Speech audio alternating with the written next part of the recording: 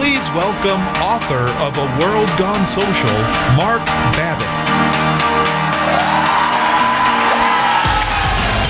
Thank you. Good afternoon. We're here to talk about social leadership, and specifically how the world has gone social. And we've already heard a lot about today about the change that's already all around us. And there's no bigger change in the world right now than in how we lead. But I don't want you to confuse social leadership with social media. And in that regard, it's kind of ridiculous I'm up here even talking about this, because 5 years ago, I had no concept what social media meant, other than my teenagers doing Facebook instead of their homework. So my teenagers are always on Facebook instead of doing their homework. Well, right about then, we launched a community called U-Turn. U-Turn is an online site where college students can come to gain powerful information that'll help them go from their college world to the working world. So we talk a lot about internships, mentorship, job interview techniques, personal branding, social media. We talk about all that stuff. Well, our original goal was to work through universities, through the career centers. Well, right about then, the recession hit. Universities didn't have any money, specifically the career centers. They were getting laid off. There was no money to spend. So 6 weeks before we launched, September 10th, 2010, then we had to pivot. We had to completely change our business model. So we all met at my house. We're a virtual company. We all met at my house in Lake Tahoe, and we said, what are we going to do? Everybody go. We had a couple beers, maybe a couple other things, and really thought this out. Came back the next morning, and a millennial in our group said, Mark, I got it. We're going to go blogging and social media. We're going to be the first ever talent community online. And I said, okay, what's a talent community? And to this day, it's not in our business plan. It's not in our model. It's not anywhere. You can't find it anywhere. But he explained it to me, you know, Twitter, Facebook, LinkedIn, blogging, content. And I just looked at it and said, bullshit. That is not going to work. How can that work? We're not going to spend any money on advertising. We're not going to work through universities. Not going to work. So fast forward about 3 months. We've been fighting now for 3 months. Me the whole time going, bullshit, bullshit, bullshit. This is not going to work. Finally, they dared me to get on a Twitter chat. Anybody ever do a Twitter chat? It's 60 minutes, all using one hashtag. I see a couple heads doing this. All you do is talk about one topic. Well, this was a career-related topic. And 60 minutes later, I was hooked. I met 200 people I would have never met before in my life. Career center professionals, young professionals, college students, resume writers, personal branding experts, 200 people in 1 hour from all over the world. And I went back into the office the next morning and I said, I'm hooked, we're doing it, get everybody's Twitter account right now. No more bullshit, right now, do it right now. And ever since then, we've been going crazy. So here we are 5 years later with it still a monthly run, because we do everything through social media and blogging, not including, because we're a volunteer organization, completely purpose-driven, passion-driven. Our monthly outlay is about $1,000 a month. And we're in the Wall Street Journal, Inc., Entrepreneur Magazine, everywhere. Right? So this can happen. It happened to us. And that was the basis of the work we're doing. Now we have 2 other sites. We have switchandshift.com, which is a leadership consortium and a consultancy.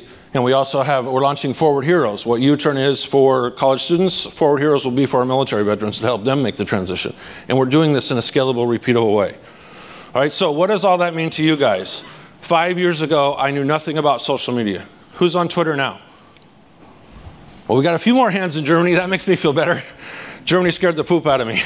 Like one guy went, I think I have one. How about LinkedIn? Who's on LinkedIn? And Facebook? Okay, you guys get it, right? It's already happening. Right now, here's the difference. We're not yet running our companies from those portals. Many of us are not. But it's not about Twitter and Facebook and all that. It's about building community. It's about scaling. It's about amplifying. It's about taking what you know and what you stand for and letting the world know it. Okay, that's what social leadership is. All right, it's a mindset. It's how we communicate. It's how we innovate. It's how we collaborate. It's how we compete. And we saw the graphs earlier today. We got to change. We got to change the way we attract employees. We have to change the way we retain employees. We have to change the way we keep our customers. So if we're not on Twitter and Facebook and LinkedIn and we're not actively listening, we're not changing. Social, for the first time ever, allows us, whether you're a B2B or a B2C company, to actually listen to your customers in real time. We've never had that opportunity before. But you have to be a social leader to take advantage of that. So my first indoctrination into social leadership was before social media was even popular. Twitter existed then, 2007, 2008, but it hadn't become popular yet. It was in the second startup that I was brought in to help fix, and our CEO was just terrible. He was an engineer, introvert. He had no concept what it took to actually motivate people. So it was a disaster from day one. They did raise $13 million from VC companies, but then they blew through 11 million of it in about 12 months. Right? So I was brought in to help fix these guys. And we tried and we tried and we tried. Finally, they brought in a new CEO, kicked out the three founding dysfunctional guys. Me and the new CEO take over. And Bud is his name. Bud goes down to the sales floor. By the way, just show you how little the CEO knew about culture, climate, motivating people. He put 110 salespeople on a floor with no windows. Downtown San Jose, office building, 0 windows. Right? So Bud goes down to the 4th floor, and he just starts talking to people. He walks into their cubicle and says, so, what's going on today? What's the challenge you're facing today? How are the kids? How's the wife? Right? And just starts having conversations. Actually starts creating relationships, building relationships. As he finished walking through the floor, he'd go in the break room, and he'd pour coffee for whoever came in, and he would just sit there and have a conversation. That's how he started his day every day, without fail. So I asked him one time, I said, look, we got a lot of work to do. We're down to the $2 million. How much time are you going to spend in the break room? What are we getting out of that? And he said, well, I don't understand the question. If we don't build relationships with our employees, if they don't know we really care, how can they care about our customers? I went, I get it. I got it. And I was hooked. So that's why we have a blue unicorn in the break room. What's a blue unicorn? A blue unicorn is a true social leader. And we call it a blue unicorn because we're not just looking for any unicorn. That's how rare these guys are. We're looking for a specific color of unicorn. All right, that's a blue unicorn. So what are the traits of a blue unicorn? Well, first of all, as I said, it's not about social media. Matter of fact, quite the opposite. When people first started social media, we were broadcasting to people. We were talking at people. We were self-promoting. We were talking about ourselves. We weren't helping. We weren't providing value. Now we know it's more about building relationships, a digital handshake, if you will. Okay? Second thing, we already talked a little bit about this, is active listening. Your company can build for almost no investment at all. Go by, anybody have TweetDeck? Or have heard of TweetDeck? Write this down. It's free. TweetDeck.com, free download, by Twitter. You can get TweetDeck, and you can, through hashtags, you can build several columns, all keywords. You can track people talking about your company, your products, your competition, everybody. It's free. Just pay an intern to sit there and watch for something to pop up. That's all you got to do. And now we're social listening. Now you can go from there all the way to multi-million-dollar social command centers. Google has an amazing command center, right? Nothing gets by Google, nothing, ever, period, right? But they're actively listening. They're finding out what people really think, not what their employees think, not what their marketing team thinks, what their customers think, what their employees think, what their partners think, right? Nothing gets by them. All right, the next thing is they're relentless givers. Has anybody read Adam Grant's book called Give and Take? Okay, you got to write that one down too. Excellent book. I saw a couple hands go up. Adam puts people in the business world in 3 categories. Givers, the people that give spontaneously and for no ulterior motive. They just make people around them better.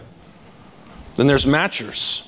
Matchers will give to people. They will share information. They'll share their knowledge, but only if there's something in it for them. Okay, then there's the takers. The takers are people who just broadcast, who just self-promote. All they care about is themselves, at least online. Okay? We took this a step further when we wrote our book. We called it the relentless giver, because true social leaders are always giving. They're always sharing the newest blog post by Seth Godin. They're always sharing industry-related information. They're sharing it out to everybody because they want everybody to have the same knowledge they do. They don't hold anything back. They don't feel the need to be the expert. They want everybody around them to be their own expert in their own niche.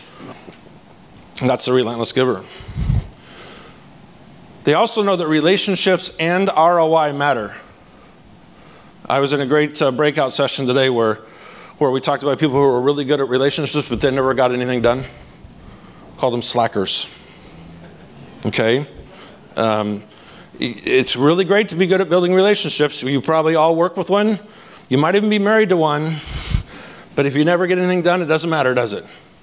Right? So we can't just get on social media and start pinging away and building relationships that don't have any value, that aren't mutually beneficial. We still have the metrics that we're tracked by as leaders. We still have the bottom line to hit, right? So relationships and ROI matter. All right, a big thing we've heard about today is networking. And what we call networking, our version of networking is called OPEN. It's an acronym for Ordinary Person, Extraordinary Network. And it gets right back to that sharing thing and surrounding ourselves with fellow relentless givers. It basically means I don't have to be the expert, but I have to know the experts. And I don't care if they work for my company. I don't care if they're a consultant. I don't care if they're just somebody I met in casual networking. They might even work for the competition. But I have a problem I need to fix right now, and I need that expertise. And because I've been sharing value, because I've been a relentless giver, I get to now ask a favor. I finally get to ask. And I'm going to call those people in. All right? That's where we become Chief Facilitation Officer. There's so many acronyms now. Chief Fun Officer, Chief Leadership Officer, Chief this, Chief that officer. The biggest compliment we can get as social leaders is Chief Facilitation Officer. And it's really simple. You get the right people in the right room at the right time. That's your job. And it doesn't matter if you're the CEO or the newest intern. If you have this talent, you're a social leader. You're a blue unicorn. All right, so really quickly, we're going to do a little exercise here just to show you, because the way we used to lead kind of industrial age, it was more autocratic, more demonstrative, a little louder, more decisive, right? We were expected to be the experts. Right? Everybody knows that style of leader, yes? Okay, very loud, kind of obnoxious, but effective sometimes, because that's the way we were all trained. Right? Now we're talking about social leadership. It's a completely different way of leading our organizations or our teams. Right? So that's social age. All right, so we're going to ask two questions of you guys. One, this one, design me a vase. This is an industrial age question. Here's the scenario. You work for a vase company. You work for a company that does nothing besides producing ceramic and other style vases. Business is bad. It's terrible. All right, we need a new product. We need a shot in the arm. All right, so everybody please take 30 seconds or so, write, use a pencil and paper, design me a brand new vase that will just knock the socks off the market. All right, I know you're thinking I can't draw, it doesn't matter, just start drawing. Design me a vase. Marketable, scalable, repeatable vase. I know 30 seconds isn't much time, but I only have 30 minutes, you only get 30 seconds of it for this one. And the first person that has something they think really cool, raise their hand.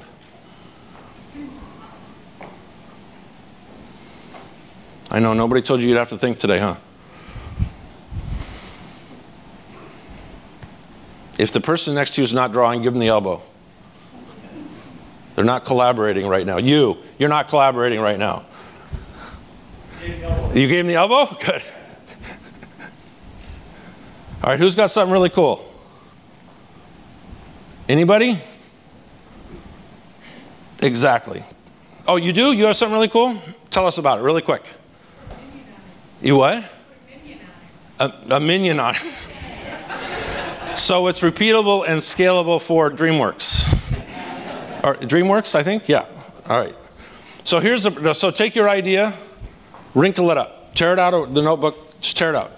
Wrinkle it up, throw it away because it sucks. And it sucks not because your minion base isn't really cool because it sounds like it is, but because I asked an industrial age question. All right, here's what a social leader would ask. Design me a better way to enjoy flowers in the home.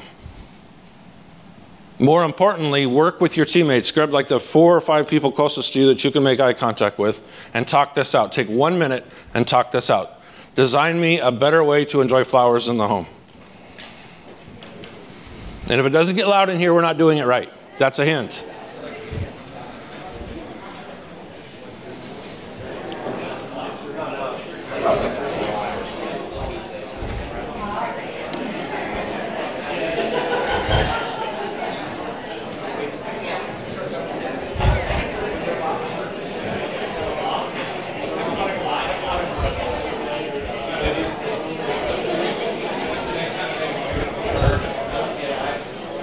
The elbow rule still applies. If you have somebody not cooperating, give them the elbow.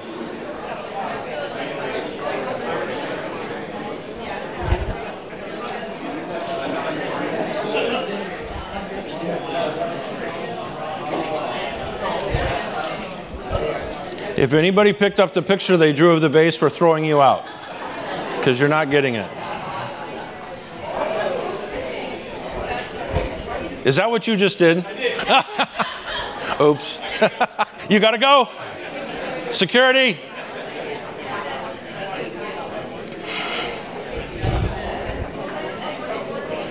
All right, just a few more seconds. All right, now this time, who has something really cool they want to share? Anybody? You going to make me pick somebody? Yes. Okay, so we are designing a base that is going to have more plants or whatever they're called because it's going to monitor the moisture in the soil and the humidity or whatever in the air. It's going to tell you when to water the plant so that it can stay alive, and then you want to have more plants because they're so easy to. And then you need to buy more vases. That's right. That is friggin' brilliant. I love that. Right?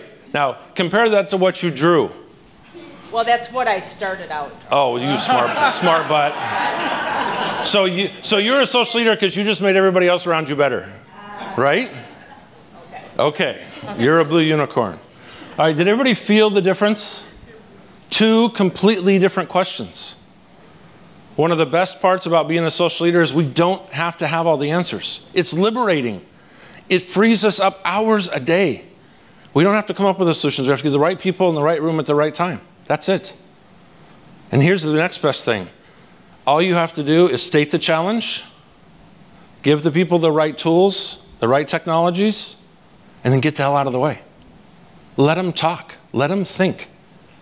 Bring them donuts, whatever, coffee, sugar, whatever it takes, right? Happy hour. Who cares? Get the right people in the right room at the right time, get out of the way. Because people within your company, they know the solutions. They know the answers. They've just never been asked. They've never been challenged to contribute. That's what social leadership does. How did it feel, the difference, the two questions? How did it feel? Who wants to share real quick how it felt? Now I'm going to pick on somebody. What was the difference for you? Yep, you. I don't know. I think you had a little more freedom the way you posed it the second time. You take it in a bunch of different directions, whereas initially it was very straightforward. Perfect. That's it exactly.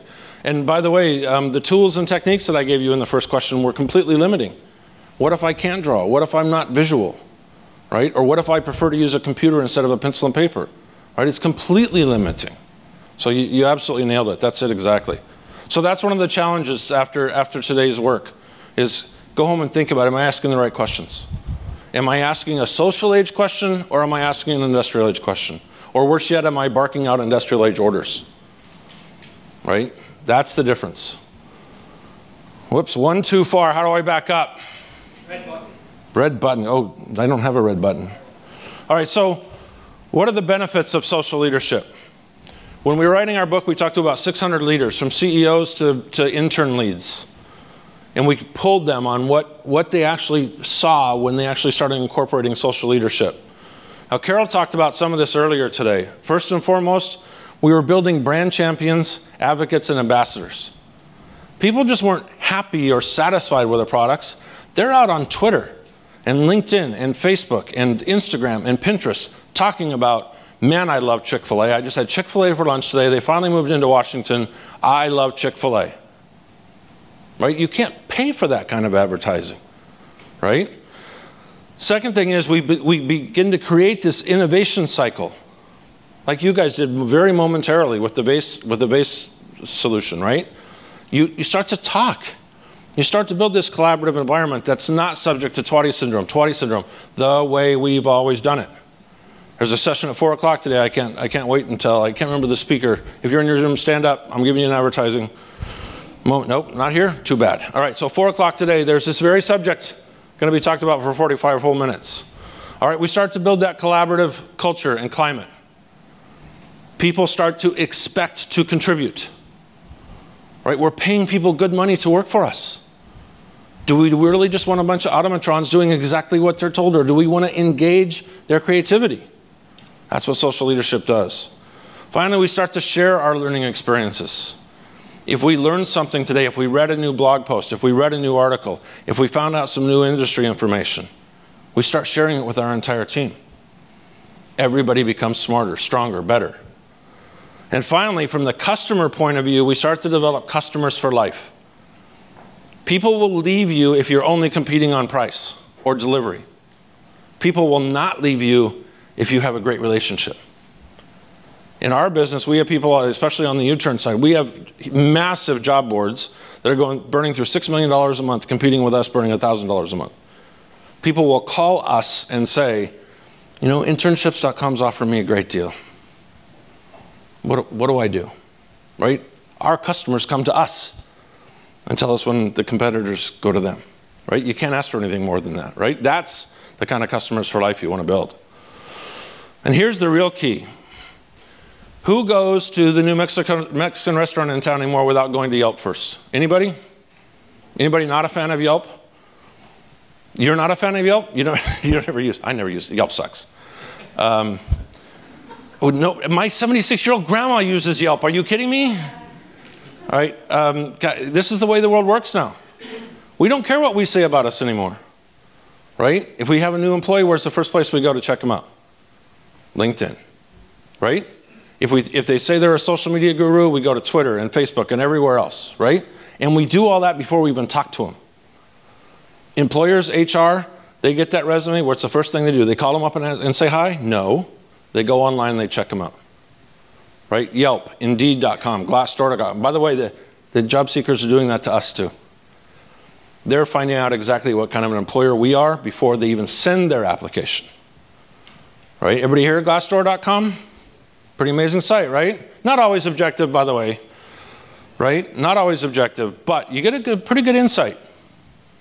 Here's what's really important. If you have a bad review on Yelp or a bad review on Glassdoor and you as a community don't take the time to answer it, or somebody from your community doesn't take the time to answer it, what does that infer? That's true, right? It's true. If you don't answer in a thought-provoking, sincere way, completely transparent, even if you have to say, you know what, I'm sorry that plate of enchiladas was bad last night. We weren't at our best last night. Please come back in and give us another try. Boom, crisis over. But if you don't answer, or if you become a troll and you get defensive and you go online now and say something nasty, now you're done. Right? Everybody remember the Amy's Bakery story? Little tiny bakery, insignificant in the world of things, but somebody trashed her blueberry scones. She got on Facebook and went on an all-caps tirade for like 1,200 words, saying what a F-bomb idiot you are, F-bomb, F-bomb, F-bomb, idiot, F-bomb. All right? 1.1 million views later, Amy's Bakery was out of work. Right? Terrible, terrible situation. All right? So here's the moral of the story. What we say about us, now that we live in what's called the testimonial economy, what we say about us, that's selling, that's marketing. What others say about us, that's our culture, that's our brand, that's what we stand for. Right? So if we're not actively listening, if we're not on social media, if we're not communicating, if we're not building community, if we're not building customers for life, we're now behind all of our competition. That's what's changing, and that's how fast it's changing. This has all happened in the last 5 years, 6 maybe. That's how fast this is changing. All right, now who really cares about this? These guys. Who joined me in the collaboration breakout session today? Right, pretty good, right? They talked a lot about trust and how important it is to build trust. These millennials behind me, they care a lot about trust. They care a lot about being authentic. They care a lot about you being vulnerable. They care a lot about you admitting when you're wrong and fixing it. Right? Even more important, they're the first generation to ever give themselves permission to enjoy their work.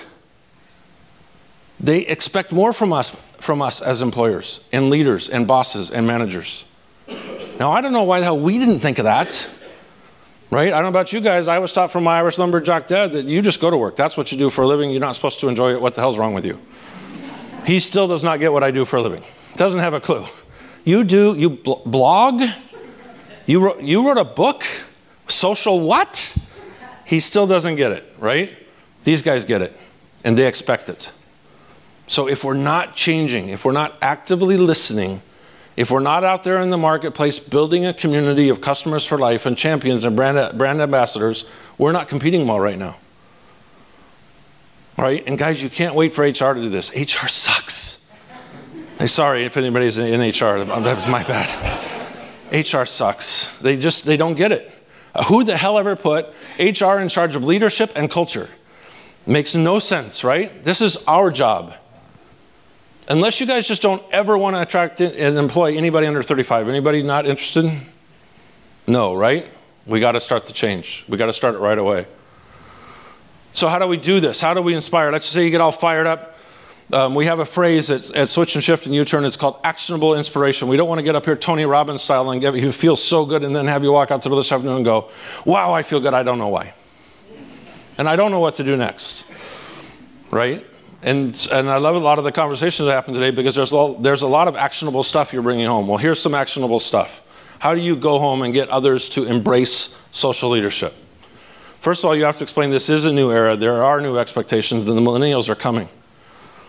And a new estimate said that by 2020, millennials will make up 75% of the workforce and 35% of leadership. They're coming. They're here. They're already the majority workforce, the majority generation in the workforce right now.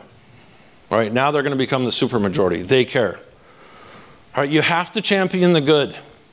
When something good happens, when one of your employees does something amazing, when one of your customers has a really good story to tell, let them tell it. Let them amplify it. Get on social media and go crazy with this. All right, has everybody heard the Panera Bread story? So Panera Bread, I got to make this real quick because it says 2 minutes and 24 seconds, so I'm freaking out. So Panera Bread, they have a grandma is dying. Okay, and she's got 2 days left. Her grandson comes over and says, Grandma, what can I do? How can I make these next 2 days better? And they're both in tears. She goes, you know, I just want to keep it simple. I love the clam chowder at Panera Bread. Can you go get me some? And he went, okay, Grandma. She's losing it, but okay, clam chowder it is. So he goes to Panera Bread. It's a Thursday. Everybody knows Panera Bread doesn't make clam chowder on a Thursday, right? It's a Friday thing, right? So he goes to the manager and says, look, here, I just promised my dying grandma I was going to bring her clam chowder. You don't have any clam chowder. What do I do? And she goes, give me an hour. So she goes and makes him a big bowl of clam chowder. He takes it home. Grandma loves the clam chowder. He goes on Facebook that night and says, saw my grandma for the last time, brought her some clam chowder from Panera Bread. She loved it. It was amazing. Panera Bread was great. He doesn't even tag Panera Bread. It's so innocent. He's just like journaling, talking about his last visit with his grandma. The mom sees this and she shares it, and this time she tags Panera Bread. 878,000 comments later, Panera Bread stock took off. They became a company based on one incident in one store that cared about people. Their stock went up that quarter 28%. Their in-store sales that quarter, same store sales, 27%. All based on amplification of one post on Facebook, one post, right? That's what this does for us. So you got to champion that stuff. And when somebody does say something bad, like we talked about before, you got to make it go away. The ugly, well, sometimes it does get ugly. Social media is ugly, and the social lynch mob is just waiting for you to mess up. They're waiting for your company to mess up. They're waiting for one of your leaders to mess up. Google the CEO kicking the dog in the elevator story. It's just tragic, but it really happened, right? Boom, done. CEO's done, company's done. One transgression in an elevator, caught on film. And finally, guys, we have to embrace the challenge. We have to be willing to be a blue unicorn. We have to be the ones to say, you know what, I'm going to start doing things differently. And I'm not asking you to add 2 more hours onto your workday, because what you're going to find as you start to embrace this is you're freeing yourself up so much more in other areas. You start to realize, you know what, getting my email inbox to 0 doesn't really matter, because I have relationships to build. I have partnerships to build. I have people to listen to, right? And then the emails start going away. It happens. Okay, I used to get 300 emails a day. Now I'm down to about 40 because I'm actually out there communicating, right? Okay, well, here's the most important thing is you have to hire for the culture you want 3 years from now. Not everybody's gonna embrace this right away.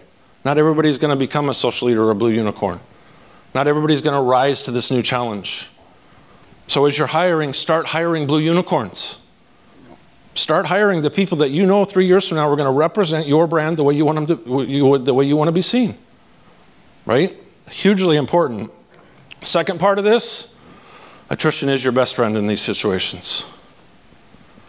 It doesn't matter if the hiring mistake was made 3 weeks ago or 3 years ago or 15 years ago. If somebody doesn't embrace this new way of doing business, this new way of leading, this new way of treating our customers, they are not an ally. And it's give them permission. Let them go somewhere where they'll be happy. Let them go enjoy their work somewhere else. Because they're not going to do it here. It's fine. Just everybody agree it's fine. Go be happy. Zappos does this great. Recently Zappos went to a holacracy. Not everybody embraced the holacracy. So what did Tony Hsieh do? He paid everybody to leave that didn't want it. Best, smartest layoff in corporate history. 14% of the workforce left. Didn't have to lay anybody off. No unemployment benefits. Gave them a check. Leave. Go. I don't want you here. You're not happy. Right? It was brilliant. He embraced that attrition is an ally. Okay, so what does this really mean? It sounds good. It kind of sounds fluffy, but here's some examples of companies that have embraced social leadership and the impact it's had. Taco Bell through Snapchat, not Twitter, not Facebook, not LinkedIn, Snapchat, primarily Snapchat. And some Vine raised their market share among millennials 22.2% in 6 months, all through Snapchat campaigns. KLM just reported a little while ago that they raised $25 million in additional sales through social listening on Twitter. All they did was listen to people complaining about their competition and then saying, hey, I see you're in JFK and you're not happy with United right now. We'll honor that ticket. $25 million in additional sales from Twitter. All right, there's several more examples. One of them from the supply chain industry, logistics industry. Conway in 2010, 5 years ago, started tweeting that they had LTLs. And if you're driving along the road right now and you need more work, you want more cargo, tweet us back. We'll find you. 5 years ago they started doing that. Their revenue went through the roof. So this isn't just talk. It isn't just fun and games. This is real world examples of companies doing amazing work as social leaders in the social space, in the social age. All right, so how do we really get through this ourselves? All right, how do we make a difference? First, you have to take on the responsibility. We already said that. You have to be you have to choose to be part of this new era, and you have to lead by example. You have to. Right? If you talk about trust, if you talk about vulnerability, if you talk about accountability, and then you're not trustworthy, you're not accountable, you're not vulnerable, then it doesn't work. We have to obliterate our comfort zones. This is one of our big talks with college students and leaders and especially the military veterans. What you know doesn't matter. It's what you're about to learn that matters. Right? Leave your comfort zones. And then finally, you have to strive to be a blue unicorn, because nobody's going to do it until you do. Especially when you get up into that VP, CXO category. If you delegate social leadership, it's going to fail. Now, there are instances where it does middle out and bottom up. We can create pockets of excellence. It's one of the best parts about social leadership. But if you want it to really impact your culture, your clients, your business, you have to own it. Okay, and just like Bud, at the beginning of the story, it only takes one person. It only takes a few minutes a day. Go strike up a conversation. I heard today, where's John? John, I heard this about you today, that you actually walk the floor and have conversations. How dare you? As CEO, that's not your job, but that's what he does. And his employees love it. They told me today, all right? You're a blue unicorn already. Congratulations. It only takes one of you, and you can make a difference. All right, I think we still have time for questions. Do we, Ed? Yes? Yes. Okay. All right, any questions? Thoughts? Even if you're just, Mark, you're full of crap. This is not going to work at my company. Hello. Hello. Oh, you have a microphone. I can hear you. So you gave a couple of great examples of people behaving badly to the social lynch mob, but give us a little, what would be your recommendations when something bad happens? How should you handle it? That's a great question. You got to own it. Again, here's what happens, right? We all do something we're not proud of in our personal lives and our corporate lives, our professional lives. It's going to happen, right? But then we can't do the cover-up thing. We can't do the make excuses thing. You just have to come out and say, like, right away. And train your social media team, your marketing team, your interns, anybody that has access to the Twitter handle. The first thing they say is, wow, we really messed that up. We got this. We're gonna make this right. Just give us a few minutes. We're gonna make this right. That's it. That's all you have to do. And then shut up. That's all you have to do. If you get in a big dialogue and a back and forth, it's a disaster. But if you just own it right away, Cindy, then people love it when we're contrite. People love it when we're sincere, right? We can't, unfortunately in the early days of social media, we learned three things.